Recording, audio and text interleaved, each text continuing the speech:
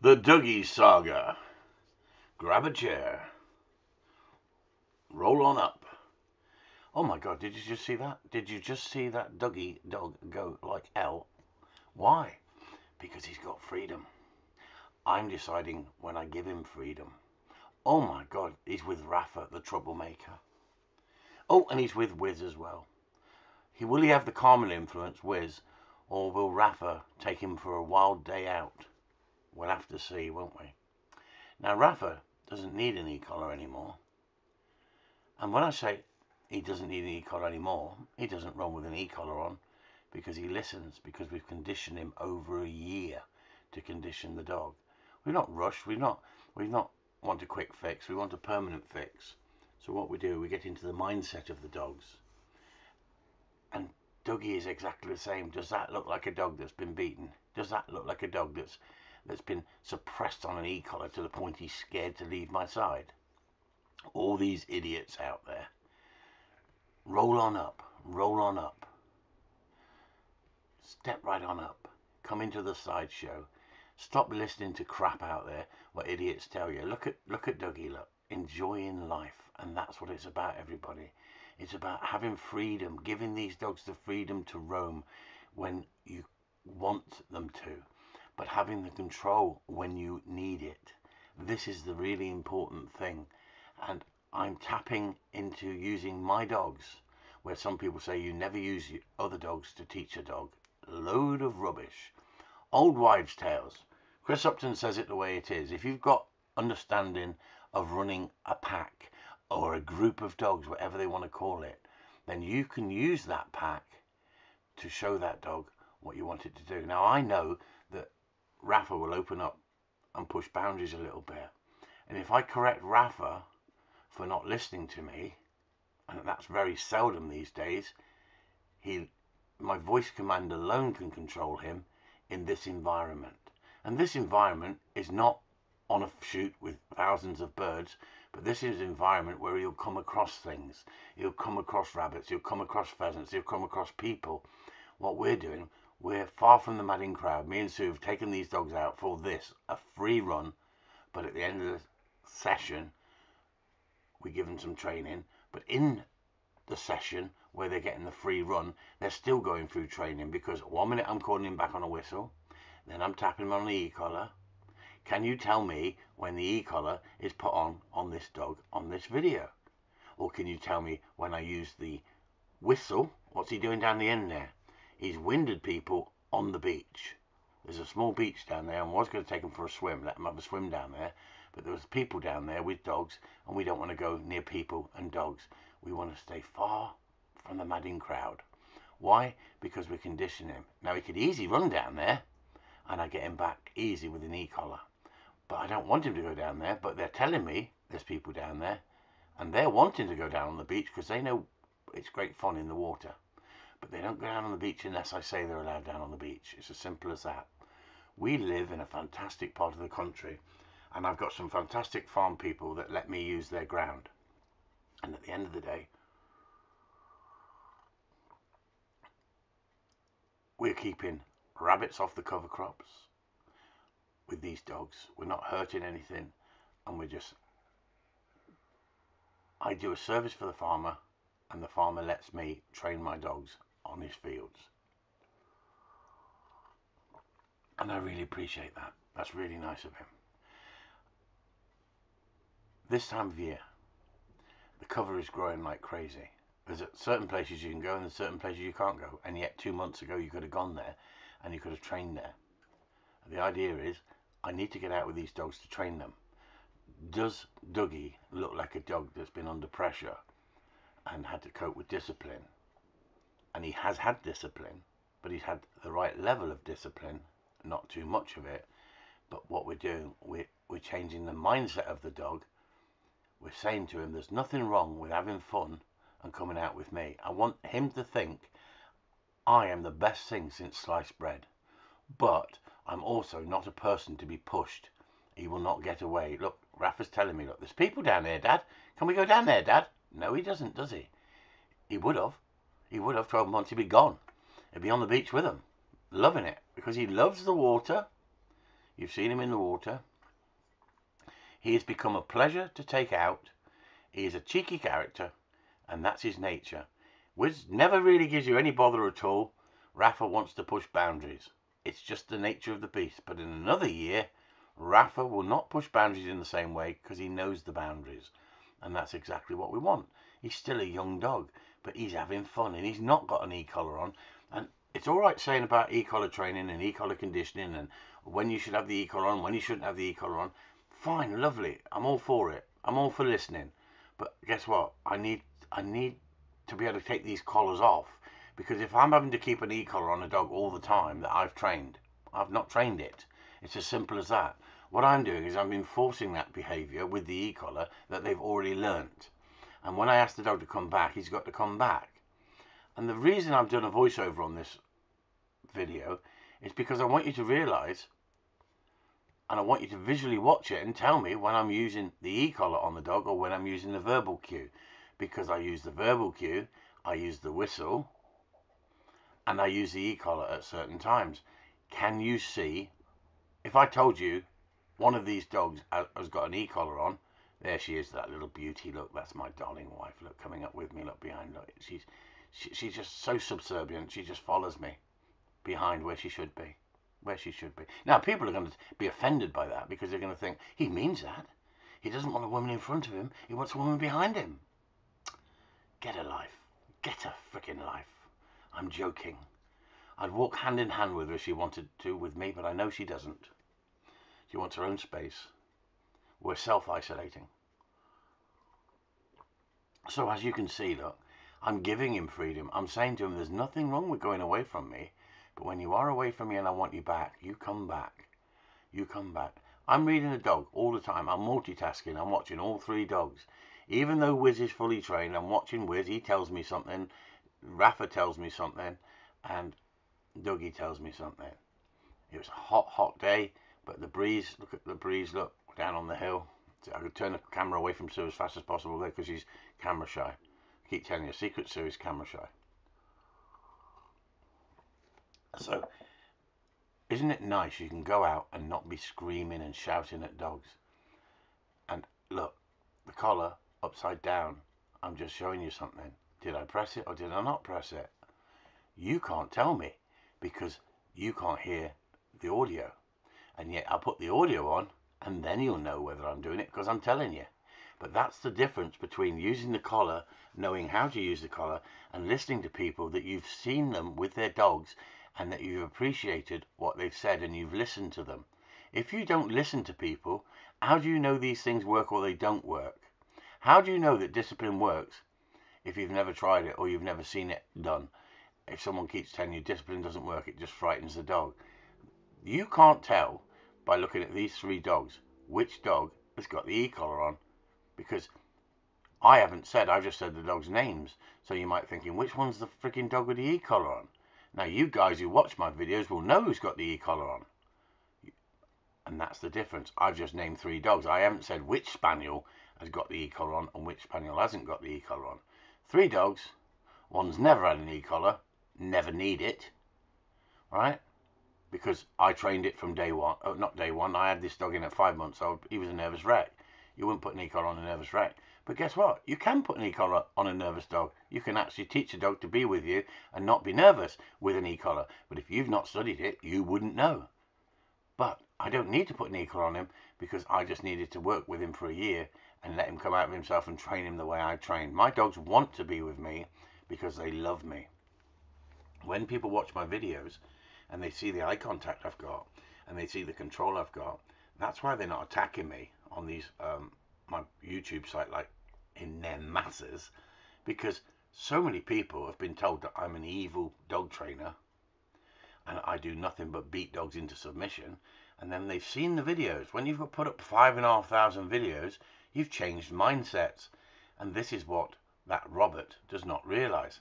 That Robert is not in the Gundog world, so he doesn't know what's happened in the Gundog world with that stupid woman, Tina McDowell. It's as simple as that, everybody. She has created a shitstorm, and because he is trying to create a shitstorm out of nothing, out of absolutely nothing, out of a disagreement about dog training, right? she's got on the bandwagon and she's creating a bigger back of followers for him because she's playing the victim and said, I've abused her. I think she'd like to be abused, really. I honestly believe that she would like to be abused because she just can't leave me alone. I think she likes to be abused. She wants to play the victim. But I've never actually abused her. I've asked her to go away and leave me alone. The same as I've asked Robert to go away and leave me alone. But they can't, because what they do, they look at your videos and they're jealous. And they're jealous about the following you've got. And they're jealous about the people that trust you with their dogs. And what he's trying to do, he's trying to get people to not bring dogs to me for training.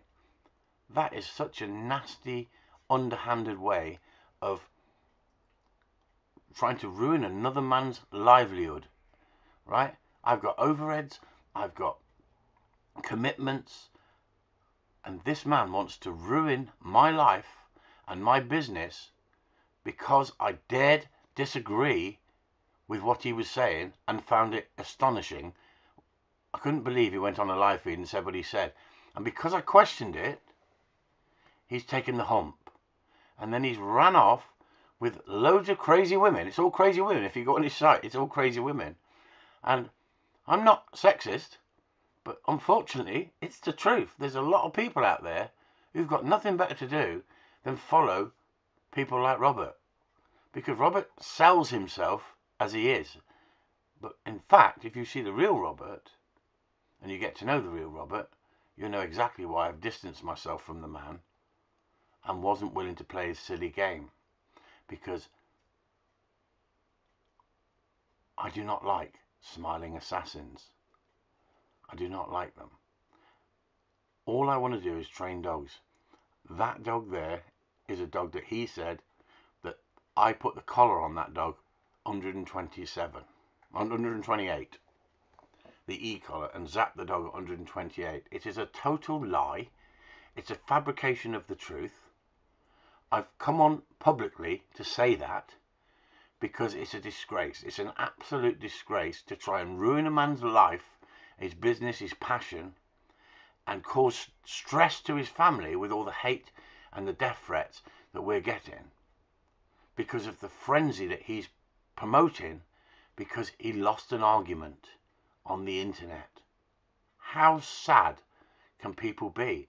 And yet it's important that you watch this video instead of, if you want to make judgment about somebody, I've not gone out with these dogs and thought, today I'm going to give them no discipline at all because I want everybody to think that I'm a lovely person with dogs. No, I'm showing you two real problem dogs. Look at that. That dog came back then without even being told. Look what I do to him. Tap, tap, tap. Good lad. Good lad. There. Why? Because he made the freaking choice. You sad people. What you see is not what you always get. That's why Robert is a charlatan. He's an academic in his area of law, and he's lived off the back of that. But his sadness is shining through. And what I would suggest is, I would suggest everybody go onto his Facebook page and look at the hate that he's creating for me. And what you've got to understand is this. He's controlling that debate because if anyone puts anything up that says, hang on, I've known Chris Upton and Chris Upton's trained dogs for me, or anything negative against Robert, like leave this guy alone, this guy's passionate in what he does and he doesn't beat dogs, and this woman's not right in the head, and this woman's had a vendetta against him for 7 years and he's been found not guilty of everything. Robert's not sharing any of this. Robert already knows this because we've talked about it for hours on end, about the bitterness and horrible people in the dog training world who go out of their way to sell an ideology at any price, rip people off, turn people over. I actually agree with a lot of what Robert says. And yet, I'll never ever trust that man again. And I don't want to debate with him because I've seen his true colours. I was seeing his true colours with his comments in private. And that made me distance myself from the bloke. I didn't fall out with him. I didn't unfriend him. I just didn't debate with him.